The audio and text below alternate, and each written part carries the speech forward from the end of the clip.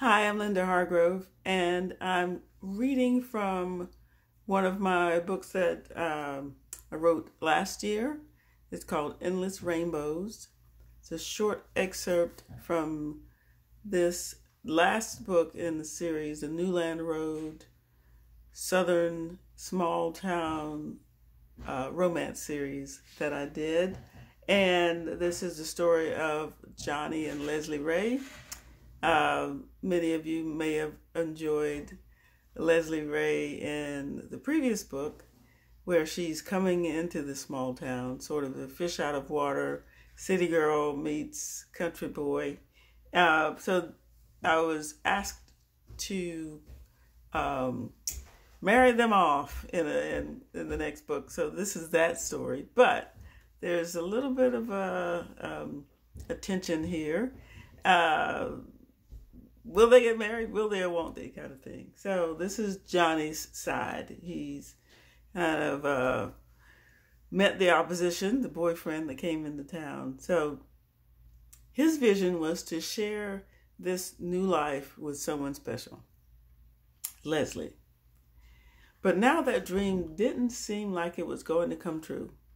He still hadn't decided what he was going to do with the engagement ring he bought for her, because the old boyfriend had come in town, when he was going to propose. That didn't happen.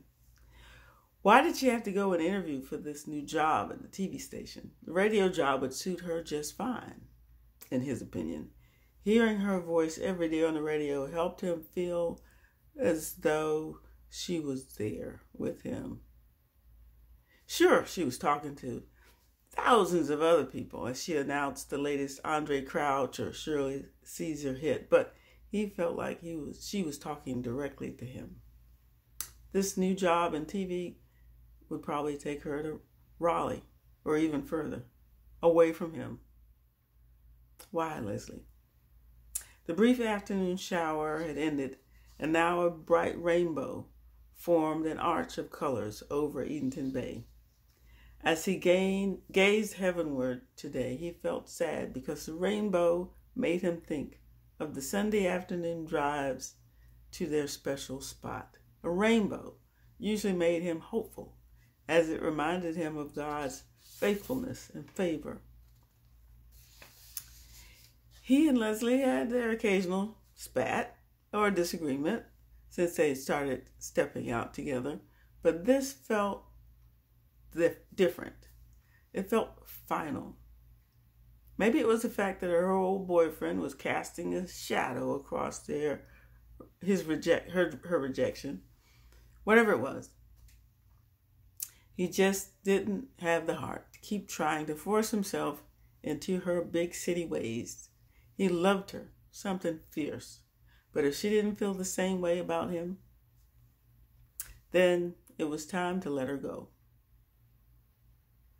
If he was to be the bachelor, maybe that dream was too ambitious, too foolish. What good was having a big house on Albemarle Sound if he had no one to share it with?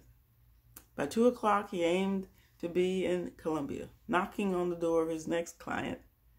It was north of downtown. The TV station where Leslie worked was south of town limits.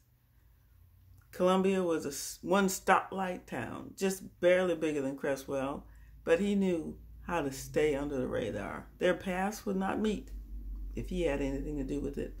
Lord, he prayed, his gaze on the bow of colors above the clouds, but his heart was on Leslie Ray. Work it out for us, Father. If you want us to be married, show me a sign. So that's the end of that excerpt.